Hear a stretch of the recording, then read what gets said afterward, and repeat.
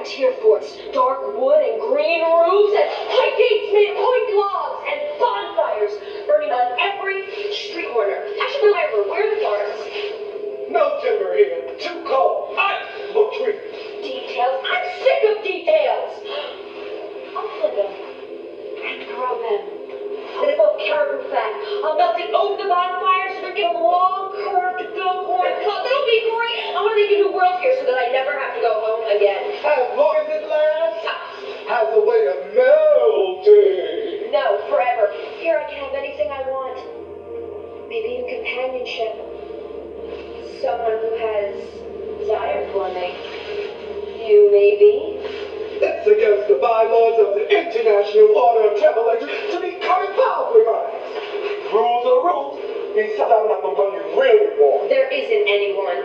Maybe an Eskimo who can fish for food and help me build a nest for when the baby comes. There are no Eskimo in Antarctica. And, you're not really pregnant.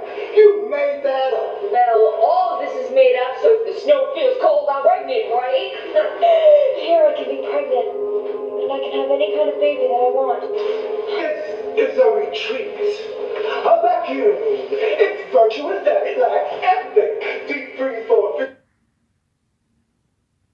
Well, it looks like this DVD is damaged, but I'll let it finish. Like no Eskimo in Antarctica. Correct. No. Ice and snow. No Eskimo.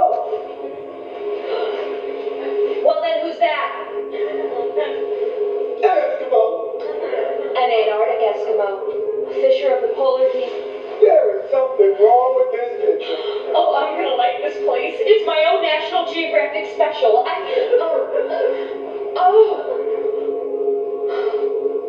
think I felt her kicking.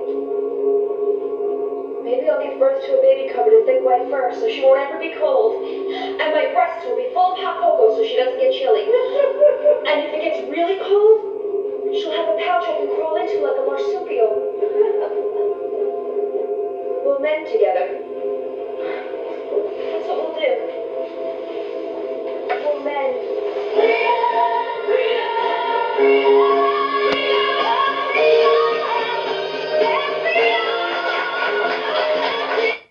That was a really, really good show. I really enjoyed doing that show. That's where I met some really nice people, but didn't really click with the director. But I fulfilled my commitment and reminded myself I'll never work with that director again. I can't even remember her name.